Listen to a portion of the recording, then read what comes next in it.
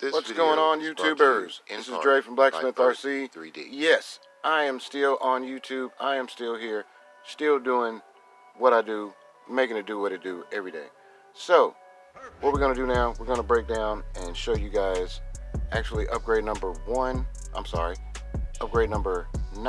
and 10 on the SCX10.2 Trail Honcho build. Alright, so you guys can see I recently put the new front diff cover on here. That's the brass, and yes, it works great. It gives me great weight up low up front, so that's good. But I just want to show you guys some other stuff that I put on here. I did upgrade the front shocks to the Traxxas 2660 shocks, and most people, they take it and put the Losi Mini-T front shocks on it, and I did that. I liked it. I still have them on the back, on the rear of this thing, but we're not going to focus on that today. We're focusing on the front. So I have gotten the rear Losi Mini-T shocks on the front. In a minute you're going to see what color spring I used and all that good stuff, but like I said, I'm going to show you something else. You know, I'm always making it do what it do in the RC community, so I reached out and talked to my guy Bert, and Bert's a 3D printer guy. So me and him are working on this box that we got going on. I call it the Make It Do What It Do box, because not only is it just an old box, you know, you can put your RC on it. Perfect for the RC crawler. Got plenty of room underneath. Tires won't even hit the ground. You won't get any bad spots in your tires from letting it sit on the wheels and tires. But guess what? There's something else about this box.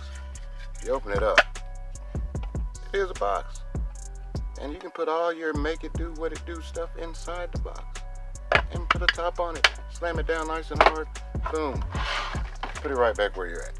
So yeah, me and Bert, we're working on that together. Check his site out. He's got an amazing website. He is also on Facebook, and I believe he is also on Instagram. So big shout out to Bert 3D. And now, what we're going to talk about, those springs. You guys can see they are the green springs. Alright, they are green. Green works better for me up front. I like green. Got green in the new RC garage diorama, so green is good. Now the other thing a lot of guys have asked me about, ooh, got a little wild in here, is this little piece right here. What is that?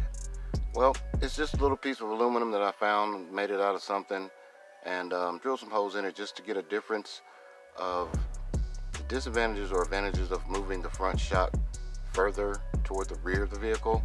And actually, for my style of crawling, going about an inch in this direction toward the rear from the original mounting point on the original SCX10.2 front shock tower is perfect for me with the way mine is set up.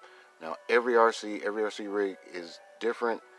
The driver's different, so this is just my style. Not saying this is the number one, this is what you got to do or any of that, but you may want to get one of these boxes. But as far as the crawler, the rig, build it however you want. That's the thing about this hobby. You can make it into whatever you want to make it into. So just want to let you guys peep that out, see what we got coming out for the Make It Do What It Do worldwide community, RC community. And I'd like to give a shout out to all the guys. 10 Man, I'd like to give a shout out to MCT Tukey 25. I also like to give a big shout out to SCX10.2 Tony, what's going on? Who else? Dan P, can't forget about Dan P. There's so many others. Wayne Peoples, Ron Newhouse, RC Physics, Fly Flicks Fly. Tons of guys. Tons of guys. And I like to say thank you for all your support. And it's great to see these guys are still out there doing what they do. We all started pretty much on the speed tip of RC. A lot of us moved away from it, got into something else. Some of us are still doing the speed run things, which are great. So just an update. 2020, BlackSmithRC still here, still making it do what it do. And I'll catch you guys on the next video.